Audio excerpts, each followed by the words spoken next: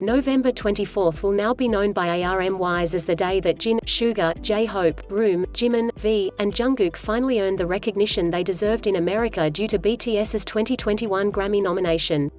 Prior to their nomination, Room told Esquire that, "I think the Grammys are the last part, like the final part of the whole American journey."